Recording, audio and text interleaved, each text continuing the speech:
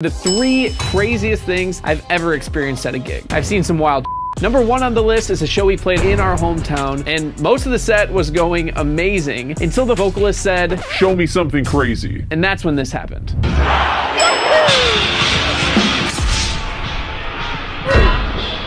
Number 2 on the list happened in Australia. Now, Australians have some pretty interesting concert culture, including something called a shoey. A fan will throw a shoe on stage, and you're supposed to chug a beer out of it. And this time we got something a lot different than a shoe. We got a leg.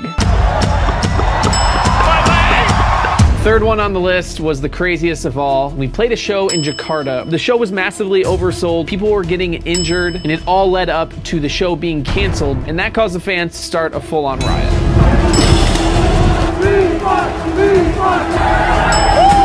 And that's how I survived